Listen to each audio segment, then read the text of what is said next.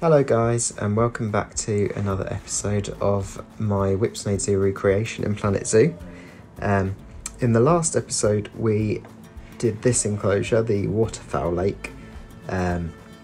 So I gave a variety of different options last time for what I might go for this week, and I think I've decided on the enclosure which sits over here next to the red pandas.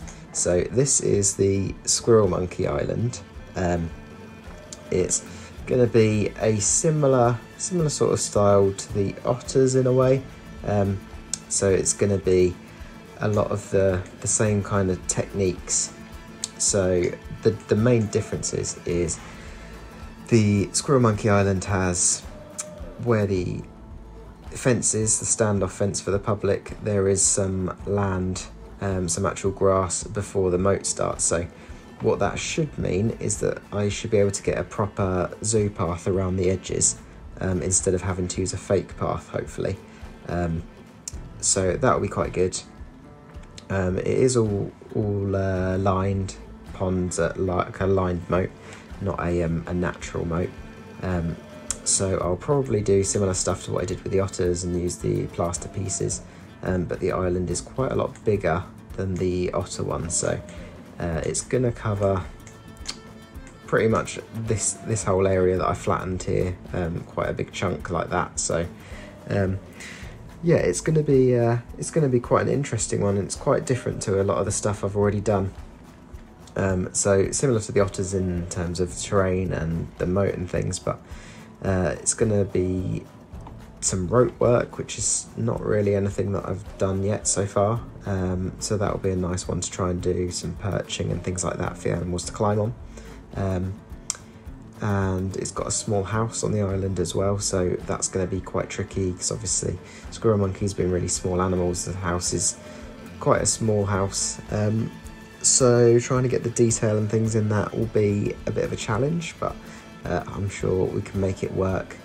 And then yeah, a lot of planting again, which we did a lot of in the last episode, so that won't be too different. So yeah, this will be quite a nice build, and this is kind of the last one of these smaller enclosures in this area. So that'll kind of finish that little portion off. Then it will just be sort of tidying up around the sort of in-between parts. There is a lot of trees and things here, so I've started this a little bit later than I would normally do, so I'm not sure exactly how long it's going to take and how much time I'll have before the video comes out. So I'll see what I can do in this fence line down here, but yeah, the main enclosure we should be able to get done all right. I'm probably going to put capuchin monkeys in this enclosure instead of the squirrel monkeys. I was going to use red ruff lemurs in its place, but because we've got ring-tailed lemurs that will come at a later stage, I thought we might as well use the capuchins to get some use out of the South American DLC animals, because none of them are actually in Whipsnade of the new pack. So this will be quite a nice opportunity to use them. So yeah, that is my plan. So I will, as always, put some pictures up for reference of what I'm doing, and then I'll be back when it's all finished.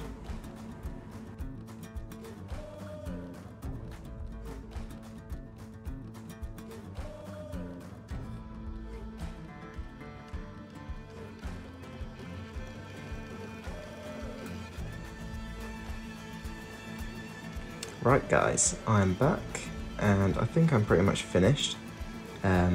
So we'll start with the water, I think. So as I said before, the whole island is enclosed with this concrete moat, the same as we had in the otters. So this one was quite a challenge, mostly because of how shallow it was and the angles of the sides. So you can kind of see that on the edges here, the actual terrain isn't flush with the top, which is quite annoying, but I don't think it looks too bad. and it's not as bad on the inside for some reason, or maybe it is actually. But the yeah, overall, it's quite a shallow one, much shallower than the otters, obviously, because this is more of a barrier rather than an actual water for something to swim in. So yeah, it was quite tricky because of obviously the size of the actual island itself. Like you can see, it's quite a big space, so yeah, it took a while to get that all lined up properly and to make it all the angles right, and the water level luckily lined up with how I needed it to be, which is quite useful, because it did not do that with the hippos, which was very annoying. But yeah, so moat wise, that was all fairly straightforward, just tricky to do. So the actual island itself, as you can see, there's a few different elements to it which I went over before. So one of the most difficult things was the ropes. So there's quite a lot of rope work. If you can see, the best angle is probably over here. So there's this big central tree that has been felled, so there's a couple of big tree trunks there, and then that is kind of a central point for a lot of the rope works, going to the surrounding trees and logs and bits, and then over on this side as well, we've got a quite a lot of rope work attaching to this portion down here. I've used kind of a mixture of the straight rope and the curved rope, and a few of them are just sort of smaller rope pieces together and angled so that they look kind of bent. And then I think this is one of the most useful parts actually. I think it's from the South American pack, the rope, the bamboo kind of rope attachment for fences and things, but it's actually works really well in this for looking like the ropes tied around branches and things. So I've used loads of different bits just going all the way around that trunk, and then for the actual branches themselves, I've just used kind of the single pieces that are sort of angled around the branch themselves. So I think that's turned out looking quite nice. I think it looks quite realistic. And then we've also got some rope attached to the main tree in here as well. So yeah, lots of different angles, but I think that's kind of ended up nice, and it's kind of linked all the way around this central area. There's bits of rope all around on the various trees and logs and things down there. We've got a little sand bark pit, which is one of the planters. I think it's the New World planter, just sunken right into the ground, so it looks like a little sort of pit for them to play around in, hide food in and stuff. A couple of like log platformy things through here as well, and yeah, just a lot of planting. I've tried to get the planting as accurate as I can, but it is tricky with some of the stuff we have. It doesn't really work out, but I think in general I try and go for like the size of plants and the shape of them, and not as much the look of like colours and things like that. But this one works quite well for the pampas grass, the reeds, and then a lot of like nettles and stuff, different levels. One of the cool bits is this tree here, which is kind of on a weird angle, which it actually is in real life. It's really sort of leans right over towards the moat, so I've just put one of these trees in and leaned it right over, which works quite well. And then the actual house itself, so this took quite a long time actually. The house, it's quite detailed, and obviously, as I said before, it's really small for really tiny animals, so I think it's turned out pretty well for how I wanted it to do and with what I was able to do with it, taking size into account. So the actual outside cage is actual mesh fencing, barrier fencing, and then with some wooden slats sort of at different intervals all the way around, and then the roof is the lattice piece. I decided not to try and make my own. I thought that works well enough. Gives the right idea really. And then the actual house is all just this, the thicker wood planks. And for the windows, I couldn't really find the windows that would kind of fit. So what I've done is I've got glass pieces. Did I do glass pieces? I can't actually remember now. I know I didn't do glass pieces. I did grey colour cubes. That is what I did. And I feel like they give the impression of glass really, instead of actually using the glass pieces, because they kind of overlap if you put one on top of the other, and they give a weird pattern, and I don't think it looks right. So I've just kind of got these greyed out windows, but I think they do look like windows, which is good. There's a couple of little shelves and things leading to the logs, and the shelf that goes all the way around.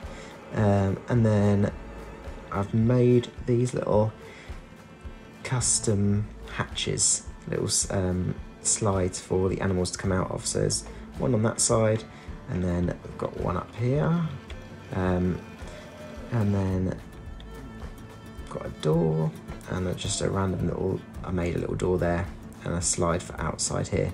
And then if we go inside here, there's a slide in there, and then I've just put a few little rope worky bits. It's hard to see because there's a lot of planting. Yeah, a few little ropes, some of the African, I can't remember what they're called, these sort of curly looking sticks, and just some sort of log chunks, which is something that we've used before, just like slices of logs to put food on, things like that. And then a little bit of planting inside, just to make it a bit less sort of open, and then a little bit of planting in front. And I think that's turned out quite well. It's not exactly accurate, but I think for what I'm able to do with the pieces I've got, it's not too bad. So yeah, I'm quite happy with that. I might actually upload this on the workshop as well, if anyone is interested, because it's obviously, it doesn't work, so there's no actual access for the animals. It's all enclosed, it's all kind of fake, like the Otter Island was. But yeah, I think if you kind of wanted to put something in that looked realistic for a smaller monkey, then this is pretty realistic because it's based off a real thing. I've also done all this rope work stuff. I've basically made everything that all the ropes are connected to into a group, so I think I'll probably actually put that on the workshop as well, because I think it's quite a nice piece, having all the different ropes. So it's kind of all the logs and sticks that are attached, all the actual ropes themselves and the connecting parts, and yeah, all like the big tree and everything.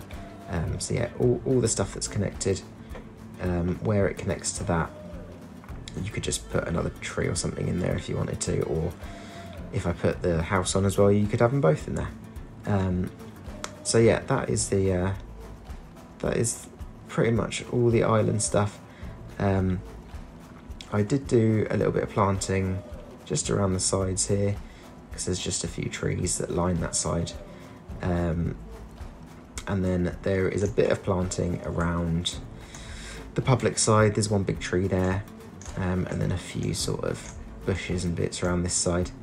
But yeah, not too much. Obviously, it's hard to tell if you're not zoomed right in, but there's a bit of long grass and stuff in here.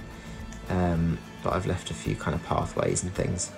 And then you can see I did put the capuchins in here.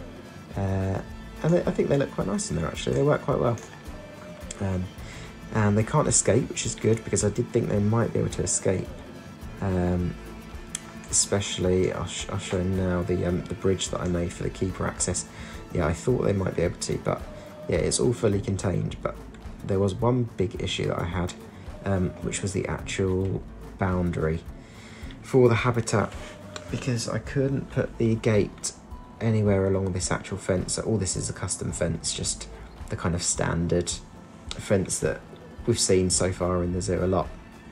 just kind of a plain wooden fence.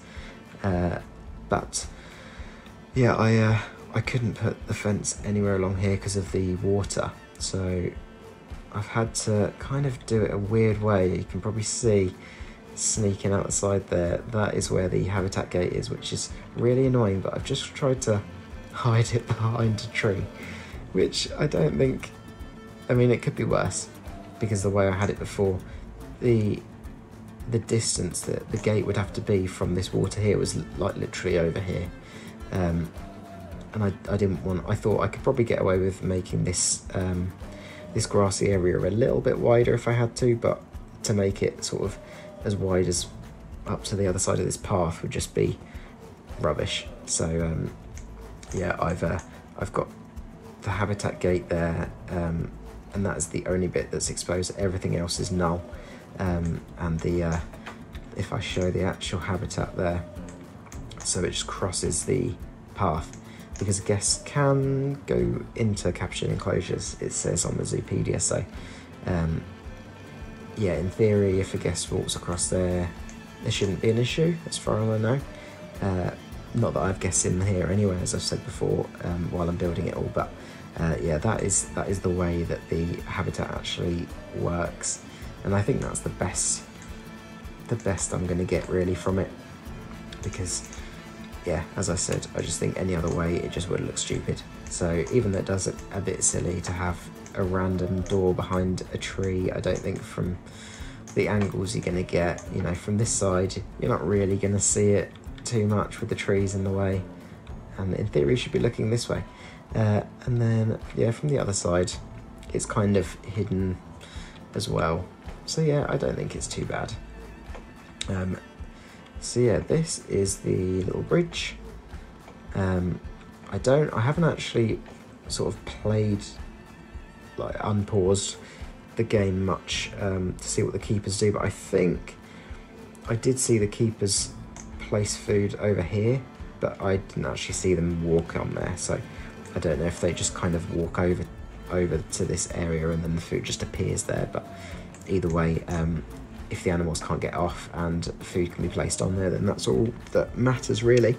The only issue with having that gate there is that obviously if any animal needs to come out, if it's sick or anything happens to it, when it's placed back in the enclosure it appears here on this grass, so I had to quickly move them all back in to the actual island, and then they can't escape. So that's how I've managed to do it. But yeah, anyway, this bridge, I just used like this this great piece, I can't remember what it's called, one of the New World pieces I think, to make the actual bridge, and this little gate on the middle, and then there's electric fence on the sides and a little sort of concrete rampy part going up to it. It didn't used to be like this, there used to just be a walkway underneath the water, so if you could walk over it in wellies, but the animals themselves wouldn't go into it because it was water to them. So yeah, now it's been upgraded to a nice fancy bridge, so I've included that in there. And I think that's pretty much it. Yeah, I think it's turned out pretty well. The rope work took a long time, but I think I'm quite happy with the result really. I don't think I could have done it much better than that. It was just really awkward getting the angles, but yeah, I'm pretty happy with it. So yeah, that is the capuchin / squirrel monkey island. The actual path itself, this is, I've extended the red panda fake path out to this bit because the ditch from the red panda sort of ends here and I couldn't get a path through there. So there's a real path that runs all the way around the edge that way, but this little bit is not connected. And I did realise that I hadn't changed the colour of the plaster on this path, so it looked really stupid and stood out loads, but now I've done it to the same kind of colour as the main path, so it blends in a bit better. So yeah, that is that kind of portion finished. When I've sorted out the area behind the squirrel monkeys, I'll get rid of this path and the buildings here obviously, and that path won't be there, it will just be a circle around there. That was me testing the how close gates could be to water, and it did not work out for me, as you can tell, but it's always good to just go off to an unused bit and do a little bit of experimenting, trying to find out what's going to work properly. So yeah, that is that building done. I don't think there's anything else I need to change to it really. It would just be, there's a bit of landscaping sort of on that side, which I will do when I've kind of sorted out all the bits over here. And then this whole chunk here, you zoom out a bit, yeah, that whole chunk there is a kind of event space. So there's a big marquee and a couple of other small kind of more temporary looking buildings, or wooden buildings, things like that, a bit of planting and stuff. So that will be another little project, another little area to do. And then, yeah, once I've kind of done that part, I'll blend all these bits in together and make them how they should be. So yeah, that is it for this one. As I say every week, I don't know what I'm going to do next time. I keep looking over here thinking I should do this, but I don't know, part of me thinks maybe going back over this way towards the hippo area, because there's still a big chunk here that needs to be done. So yeah, potentially the tricky thing with all this stuff is that it's all quite connected, and the actual terrain itself is going to be like, what if I try and do one part, it's going to have a big impact on all the rest, so I almost need to do the whole lot in one go so that I've got all the right landscaping. But that's going to be quite a big task to do, so it's quite daunting, so I might just turn away from that one and look at something else actually. We have got, like I said in the last one, the cafe, so that might be a potential bit for next time. I also do need to start thinking about a bit more of the layout really, because even though I've still got all these bits laid out, there's all of this whole area around here is not even been laid out. So yeah, I will get onto that at some point. I don't know whether I'll do an actual episode focused on that and kind of show how I do it, if anyone would be interested in that, or I'll just do it all off camera and then come back with another episode focused on one of these bits at some point. But yeah, for now I'm not too sure, but I will decide fairly quickly and get started on it. So if you have any comments, please leave them below. If you like this video, please leave a like and subscribe to the channel if you want to see future videos. Thank you for watching, and I will see you in the next one.